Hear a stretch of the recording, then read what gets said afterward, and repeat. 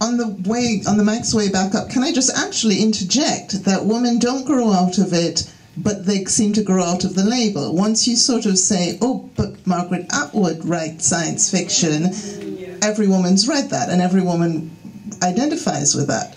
Audrey Niffenegger, A Time Traveler's Wife. Once you start to cross the genre boundaries, or you get away from the label, all of a sudden it's still grown up. But there is something about it, both having the label and being perceived as grown-up literature, that seems to break. No, I just really want to say that's an excellent point, because in my region, Caribbean literature, the boundaries of genre are not as rigid. So you have a lot of people putting fantastical elements, their future apocalyptic elements into their literature, and it's literature, and it's equally, it's men, it's women, and there's no box, there's nothing there that says, oh, but you shouldn't be writing that. So you're right, it's not just that.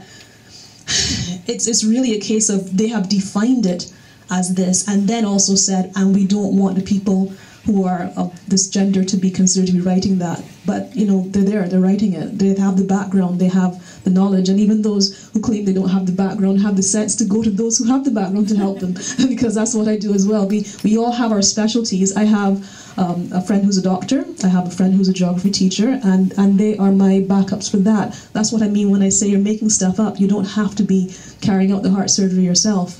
So. Yeah, sorry, if I could add to that about feeling that you're kind of I mean, I'm trained in a higher degree in terms of science. I did philosophy, so I did a bit of logic, and I'd done geometry. I always felt like I had a kind of a logical mind. And now when I come to do the research, I sometimes, you know, I go quite deep, say into GMO. And then I read the opposing arguments, because, you know, and so I do feel I have come to a conclusion on GMO, but also revised everything that I thought about nuclear. I went and looked into those arguments as well. And at certain points I felt I'm getting I'm just looking at these two opposing arguments, and actually I don't know that I do have the knowledge to really decide what's, you know, if we need nuclear or not, you know, if we can cope without it. But because I'm writing fiction, I can put those two, you know, opposing views into play, you know, into dynamic play in the writing. So, you know, I think that we all should be very interested in science. We're not going to survive unless we really aren't. We're going to take a lot of species down with us, you know. So I think we all really, you know, I think science fiction should be more popular than crime fiction. You know, we love crime fiction. We love the idea that it's just, you know, it's just all individual victims, and there will be someone noble and, you know, long-suffering who will get there in the end. But we really need to be, you know, thinking collectively here, and we really need to be more informed, and we really need to be speaking up. So, you know, I think that science fiction as women, men, all of us, you know, in the science fiction world could really be boosting the whole genre, and getting people excited about it.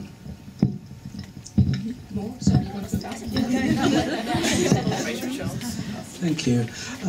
One of the things I was encouraged to get you to think about is really where we should go from now. I mean, looking into the future, how can we promote women in science fiction? Should we, for instance, you know, encourage what happened in the 70s, which was the founding of the science fiction label of the Women's Press? I mean, some of my favourite science fiction novels were published by Women's Press.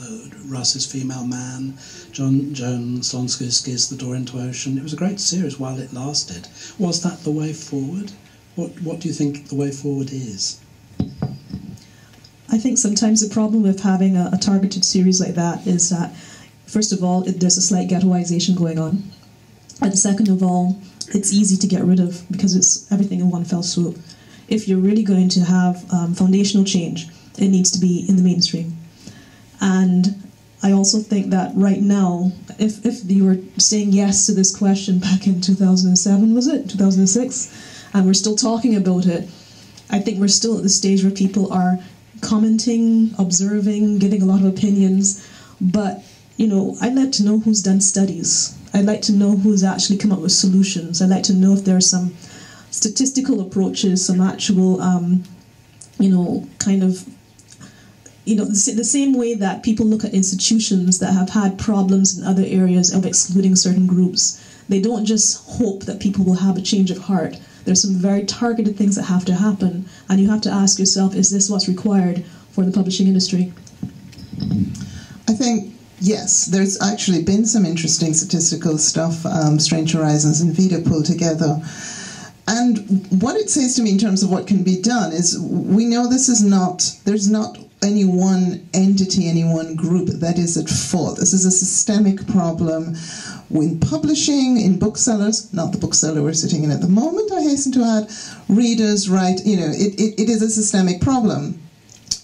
We've seen some data gathering around the lower percentage of reviews of women writers and women reviewers and the correlations there. And actually, you can map this onto not just issues of gender, but issues of colour and ethnicity and national origin and so forth. What I tend to think, though, is that the players in this multi-part systemic breakdown that can have the largest impact most quickly tend to be the institutional ones. So they tend to be the booksellers who can, at the HQ level, say, right, we want a policy of parity. We could state that as our absolute goal and aim for it and have a measure against which we can be tracked.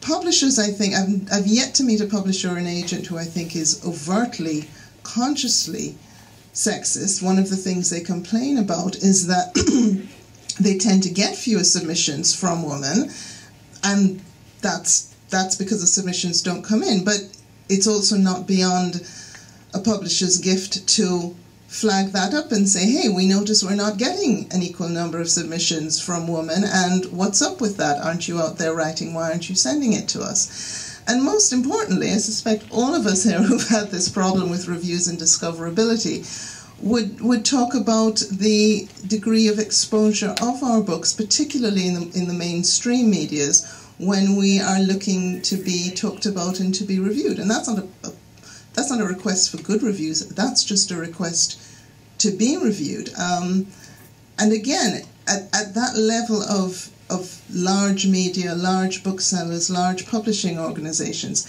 if they set themselves a goal of parity and they strive to achieve it, that's how you overcome inequities in every other sphere of human endeavor that I can think of. It takes the institutional change, because that has a much larger impact than trying to get lots of individual readers to examine their individual reading habits.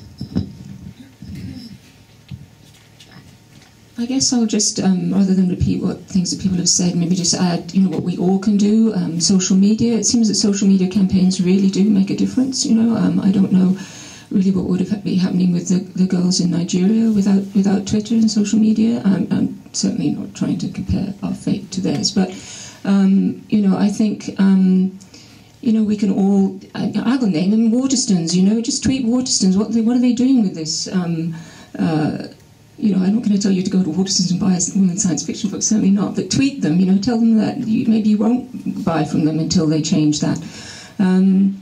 Ask in your local bookshops. It's great that you're all here. They're obviously, this is a sellout event, really, so, there obviously is interest.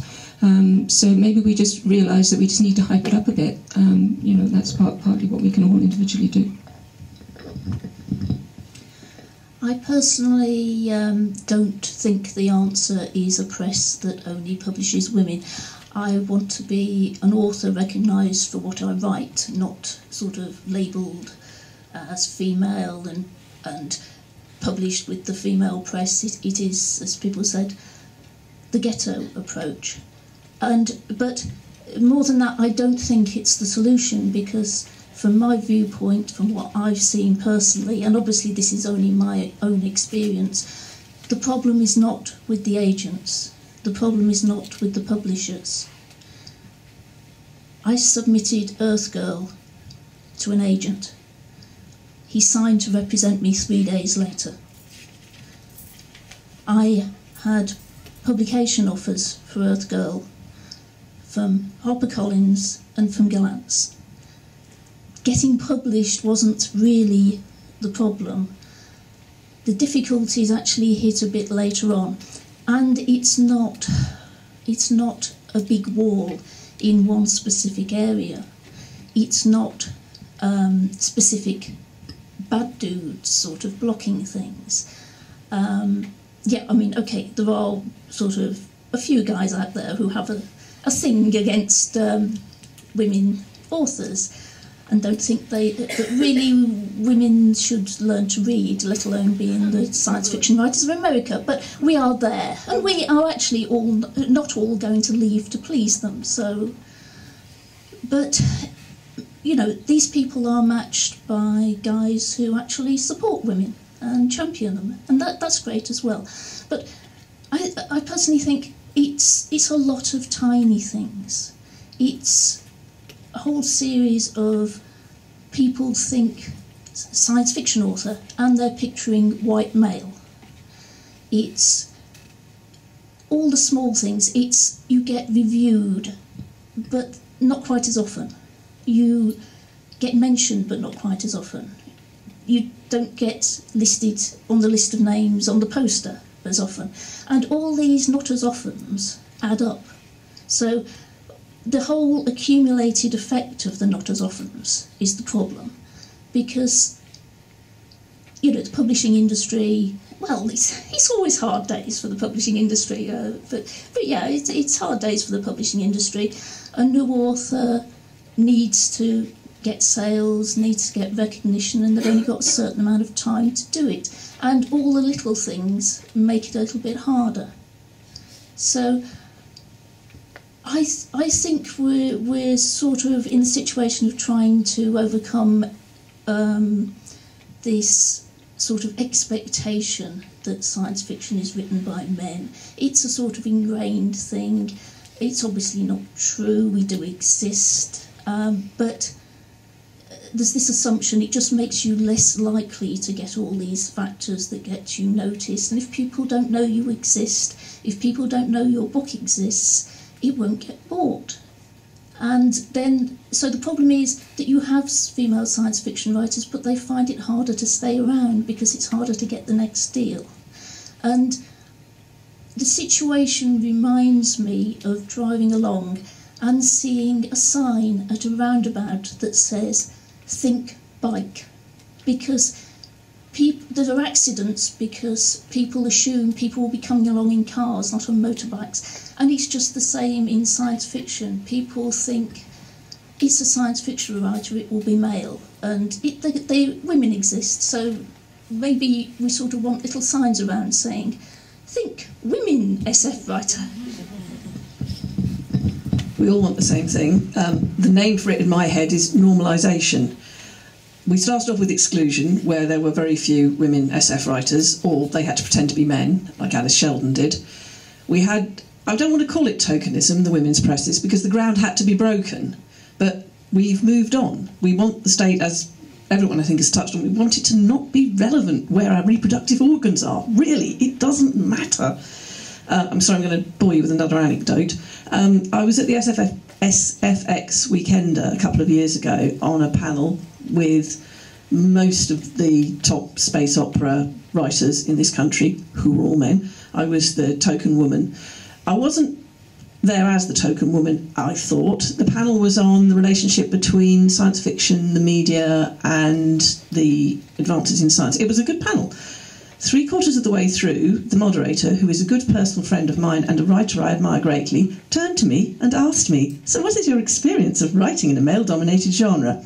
I could repeat it, but it's quite rude, is what I said to him. But, okay, there's no people here. He said, "What is your experience of writing in a male-dominated genre?" I said that I get asked that question far too bloody much, read the fucking books. Sorry if anyone's offended by swearing. It made me really, it was more frustrated than angry, because I thought I shouldn't be asked this. I shouldn't have to have this conversation. Particularly, interestingly, I normally go to literary science fiction conventions, and no disrespect to the white middle-aged males in the audience, but that's pretty much all I see when I look out at literary science fiction conventions. SFX Weekender could have been a high street anywhere. Fantastic. So the normalisation had already occurred in these people's minds until it was raised as an issue that perhaps it wasn't. So that's what I want. I want it to be completely irrelevant. We touched on the problems as well. I don't know. I had a rather cynical thought, as if, that there's a disconnect. I'm kind of moving on rather than the solution I want to the problems we've got, and I really do want to hear people's solutions to it. there's a disconnect, and I can't square this circle. We've got critical fans, by which I mean the people in this room that will get off their bottoms on a horrible wet evening and come and listen to us blathering on, and that don't look at the gender of the person that wrote the book, they look at the book. You've got fans in inverted commas. Now, I may be doing some disrespect here, but there's certainly a perception that a lot of science fiction fans are white males who live with their mum and have bad personal hygiene. I don't know that many that are, but there is a perception. There must be some basis there. They probably do look at the gender of the person. They shouldn't, but they do. We can't stop them. There's the general public who, frankly, no disrespect again, are a bunch of sheep. And they like boxes, and the box says science fiction equal male. Ah, good, that's nice and easy, got that sorted. That's bad enough. Of course, none of that matters to us at one level because we're all in the business of writing. So what we need is publishers. And the publishers at the moment are running scared of various changes and crises, recession, ebook, etc. And when you get a business that is running scared, it becomes ultra-conservative. It retrenches, it regresses, it takes no chances. Previously, it was, yep, obviously most of the budget will go on that male author, but we've got a bit left for the women. Ah, got less budget. Bye-bye, women. As I say, I'm very cynical because I did get, not dropped, but my contract was not renewed after 5 books. And the sales weren't that good, but could that have been maybe because they weren't that well promoted? No, there's nobody from Glance here, I can say that? Okay. There are other really good women writers who, as far as I know, have been dropped as well. Tricia Sullivan, Justina Robson. Oh, she's back. Good. If anyone haven't read Justina Robson, she's wonderful. So is Tricia Sullivan, and so of course is everyone sitting beside me. But yes, we've got to remember that we've got to remember a number of things. Actually, male science fiction writers are finding it very difficult as well at the moment. There is a problem in the publishing industry. The other groups, there are plenty of other groups who are finding it really difficult. If you happen to be German or Italian or Swedish or whatever, your chances of being translated and published by a science fiction publisher in the English-speaking world are absolutely minimal. I mean, there are one or two, but they are not being taken up again. Perhaps because, as Jane said, publishers aren't just willing to take risks. I mean, it's notorious that the English publishing industry translates very, very few writers. It's not just science fiction writers they don't translate, but everyone else as well. So there are all sorts of other things we might think of. Now, we've got a few minutes. I'm going to hand over and ask for questions from the audience in a few minutes. But Jane was wondering whether we've yet got any positive solutions to this problem. I'm not sure we have. I think part of the solution should be we should pay more attention to some of the statistics that are being put together, because it's too easy for the naysayers to dismiss real concerns when they can claim, oh, all you have is anecdote, oh, it's just because you're personally offended. We need statistics to just have something solid to show to people and say, look, this is what's happening and it shouldn't be happening. So I think that's a sort of a good start, and quite a lot of things can then springboard from that. I'll just say, for those who don't know, the online journal Strange Horizons has published statistics over the last 2 or 3 years, and it is very clear, for instance, that reviewing is very dominated by men, and that it's much more difficult for women to get reviewed as well. There are statistics there. Then I want those statistics to be disseminated more widely. I think you've just hit on it.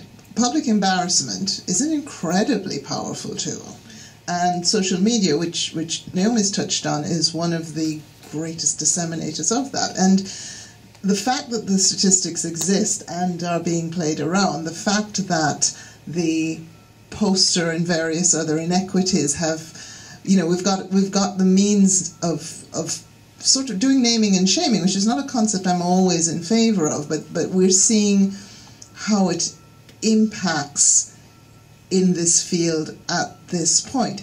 It doesn't seem to have impacted much on mainstream media reviewers, I have to say, but possibly because they've not been talked about quite as much as they should be. And I think we've got a kind of a concatenation of ghettos here.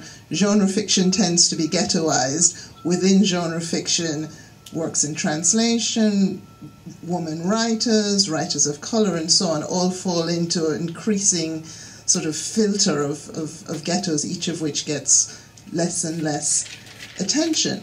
But the ability to draw attention to the problem and to demonstrate that a market exists so that there is essentially money to be made if one simply can tap in, is willing to tap into the market, and that there is a market to be lost if people perceive that they are supporting something with which they fundamentally do not believe, is an incredibly powerful incentive, I think, to get change, especially at that institutional level I was talking about.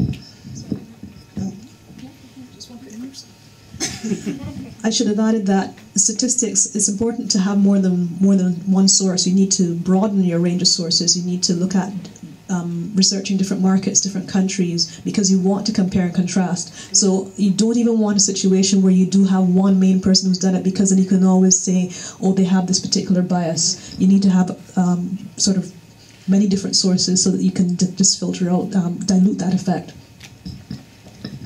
I just wanted to give a more appropriate example of social media working in this case, which is the Clark Awards, which I guess last year were all male, weren't they? And then there was kind of quite a huge Twitter storm. And then this year they made a very strong point. They published their long lists, the books that had been submitted by women and by men, and then there was a more balanced short list, and then a woman won it. So, for God's sake, we hope she's not going to go down as, well, she won it because she's a woman, like, but it's a start, isn't it? It's a start of their awareness, and their awareness that people are watching. And now the talk is, well, maybe eco-SF. Why is it, when will there be an eco-SF winner of the Clark Award? But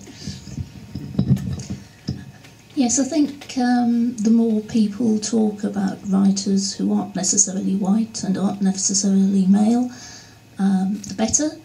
And it's something that unfortunately we may have to keep talking about for quite some time. It was starting well before 2007, wasn't it, Jane? We keep talking about it, and the fact people talk about it, it's gradually, hopefully, might impinge on the people who, without thinking of it, automatically come up with a list. And because they're thinking of white males, they come up with a list that's all white males. And maybe if they then look at their list and think, oh, maybe there is somebody I haven't been thinking of. Or maybe we just have to wait for one of us to become really, really successful, so that there is a face of a woman as a really, really well-known science fiction writer in this country, and change perceptions that way. So I guess, can one of you please become hugely best-selling? Of course, if any of us did become really successful, we'd no longer be science fiction writers, we'd become literary, wouldn't we? I agree with the panellists, yes, absolutely, Karen, statistics, because I'm fine with anecdotes, but statistics are a much better tool to beat up idiots with. And yes, social media. Cynic as I am, I suspect that message, backed up with statistics, is largely reaching my critical fans group, people in this room, that's the people. But the fact that I suspect it shouldn't stop us trying.